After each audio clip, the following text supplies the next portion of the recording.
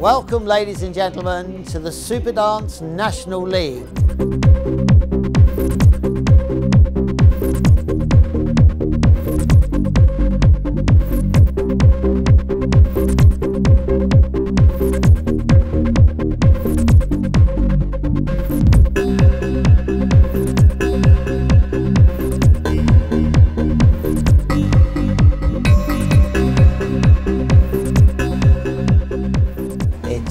A dancing league for all age groups, which is family orientated and involves directly the schools and the school principals. Do you agree with that, Derek? I agree, yes. The thing is, it's bringing together schools from our areas that we dance against one another, hopefully in a friendly atmosphere.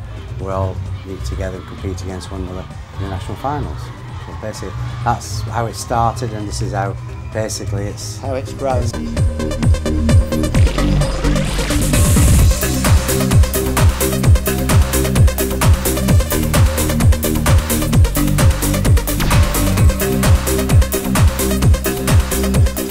It did start off years ago with a little bit like football, home and away. And what we did was we danced against the other teams in our area, and then we did an away match then to the other teams, and that went on for possibly 15 years. Yeah, 15 years. And then after that, it started to get bigger and bigger. And it's grown over the years from quite small to massive. We probably had, well, we certainly wouldn't have had more than 400 or 500 people for the first finals in Brentwood. That's right. And now we have 1,400.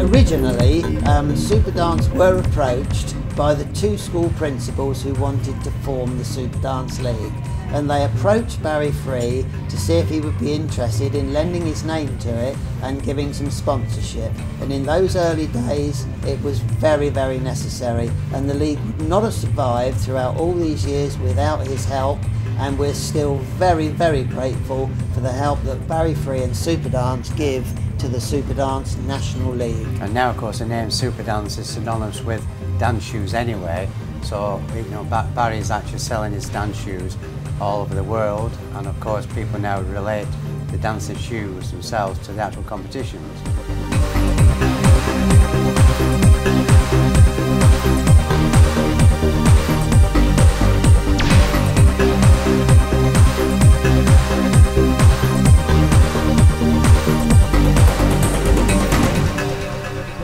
We obviously cater for all standards and all grades, so we have divisions. We have a Division 1, a Division 2. If there's enough participants, we can have a Division 3. We started off with junior teams and adult teams. That was in the early days, and then as the years have gone by, we've added on the age groups until now we've introduced a few years ago the juveniles, which is 12 years and under. We have under 8 years, under 12 years, under 16, under 35, and over 35. Yeah. No limit. We do have 80-year-olds. Yeah, dancing. Yeah, we do. Yeah. They're over 60s. Yeah, we do. Yeah.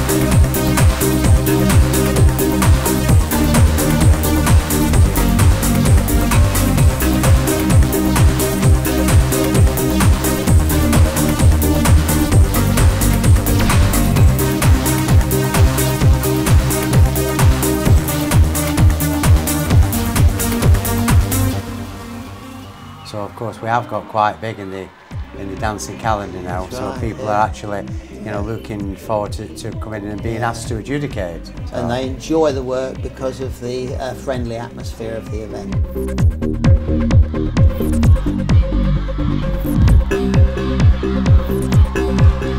Crowd participation is naturally developed through the comradeship of the dance schools. Each dance school in this league is a family unit, whether it be big or small.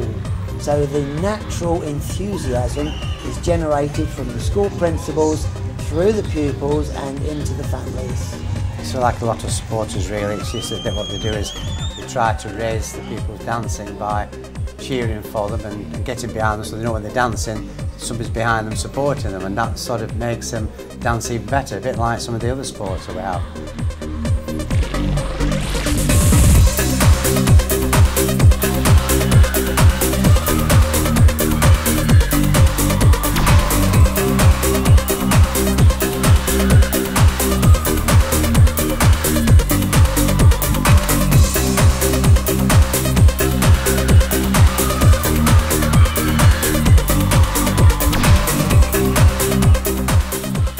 We still have room for people to come in if they want to come in. I mean, we had some new schools this time. Yeah. In the north, we've had the same number of schools now for a while, but we're trying to encourage some more people to come in. I think next year we've heard that one school is from the north coming in. Yeah, and we've got one from the south. As well. We've got one Right. who'll bring another Yeah. 100 next year.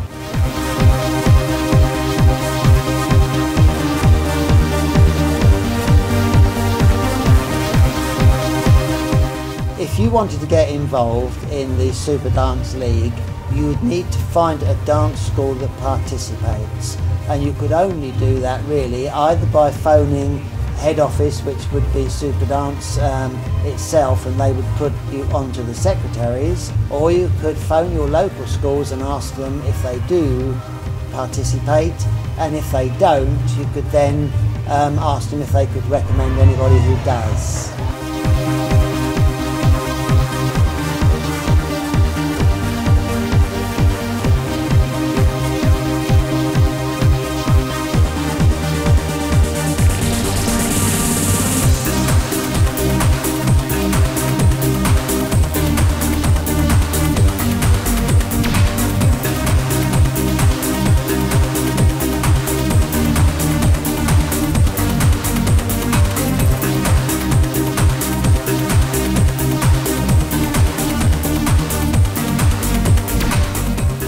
What makes a winning team? What makes a winning team? Yeah, I mean the thing is really you should be dancing in the teams to enjoy yourself and do as well as you can, because there can only be one winner at the end of the day.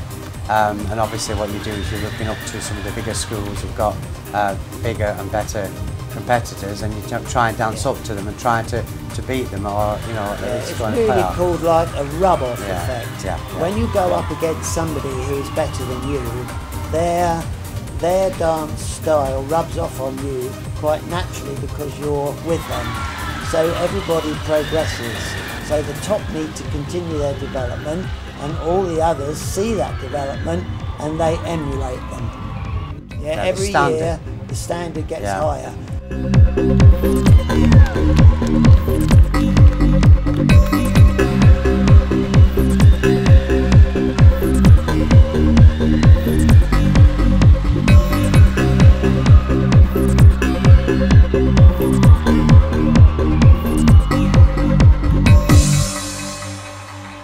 I would like to thank you all on behalf of the Supadance National League for coming along and supporting us this year. We look forward to next year when it will be our silver anniversary. Thank you and safe journeys.